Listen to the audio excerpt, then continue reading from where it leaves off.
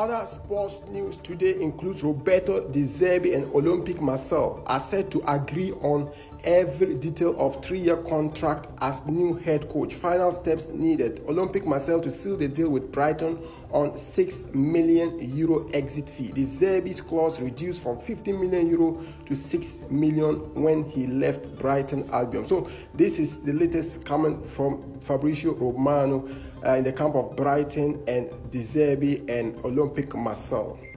And also, Al Ittihad are in advanced talks to sign Nacho as free agent from Real Madrid. Not done yet, but talks ongoing as reported by El Equipo tonight. Real Madrid wait for Nacho's final communication, but still expect him to leave since May.